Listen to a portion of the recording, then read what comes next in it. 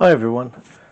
Well, it's been a little while, and unfortunately that is because my phone died, which was my, I was going to say main camera, only camera. So there hasn't been any videos for a little while. And in fact, this thing I'm working on here, and amongst other things, I had a bunch of other videos that weren't backed up, so sadly we've lost all those. Anyway, so I'm going to try and backtrack a little bit over this one and catch you up to where we got to with it, and well, what I found initially on it as well. Okay, so we'll start there. So here we have an Onkyo, I think that's how you say it, I guess, C7030 CD player. Yeah, basically it came in with buttons on the front panel acting erratically. So you'd press one of the options, say play button, and something completely different would occur. So you press play and it pauses or ejects, and you press pause and it does something completely else. So yeah, it was completely haywire. So I thought what I'd do first with this one was to just get the lid off, and well, actually first of all I did test that it was doing what they said it was doing, and sure enough it did. Anyway, I took the lid off, had a little look inside. Thought I'd do all the obvious, check the lens over, give that a quick clean, just see if there's anything else obvious inside. So we've done the basics then, really, but none of that helped, of course. And following that, I had to get this front panel off, and that was a bit of a pig as well, actually, because it's not a front panel, it's two front panels. Because I was trying to get the front off and to get access to the board that would where all the buttons live, and noticed it was screwed from the inside.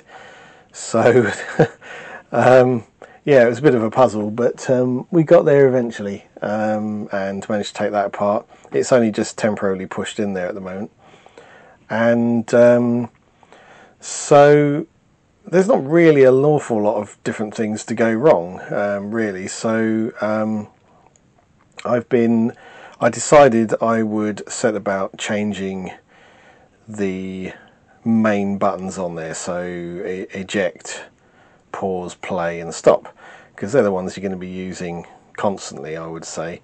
Probably a lot of the others you'd only use with a remote controller, I guess. Anyway, I thought I'd try those first. And I was measuring the switches as they go, and some of them were a touch high resistance when the button was closed. So yeah, seemed a bit funny. Anyway, plus the push action was not very positive. It's kind of a bit spongy and not a nice solid click. Not like you've got on these now. If I just press one of those now, you might be able to hear that. It's very, very clear and nice, positive click. Anyway, but I've powered this up, and it does seem to be working perfectly well now.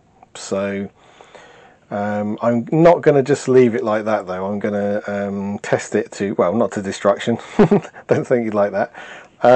But I'm going to keep going for a while and just keep switching everything. Just keep trying it at different times. Leave it running for a while and just see if I can make it fail again.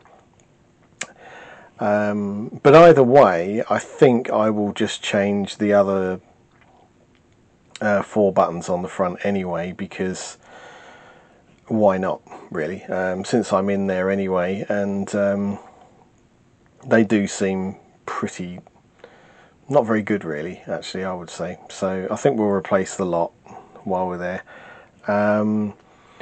and then see how we go. I think we might be good though, to be honest, but we'll see how we go, and then I've got to work out how to put the front panel completely back together again, which I'm sure will be wonderful fun. So I just thought I'd show you in here. Here we have our final few buttons being replaced, and obviously I'll clean the board up afterwards, always do that. Don't want to leave gloopy flaxy mess inside, do we? And that's the rest of the inside of the unit.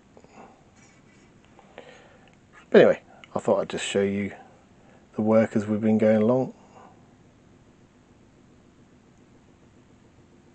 So, last few little tests. So here we go, we'll press the play button. Appears to be playing. It's not going through an amplifier or speaker, by the way, but that's by the by. Now, pause button would sometimes make it stop. That's fine. Stop would make it skip. Stop is stopped.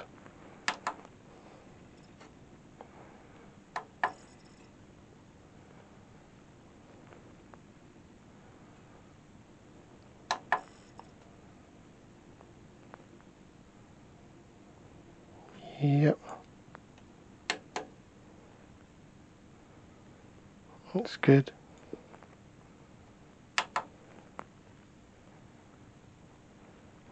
Well, I can't make it fail. And when I had it before, it's a shame I wasn't able to show you how it was before, but it was definitely very noticeable how it was before, but yeah, that all seems good. So I think it's a case of ship it.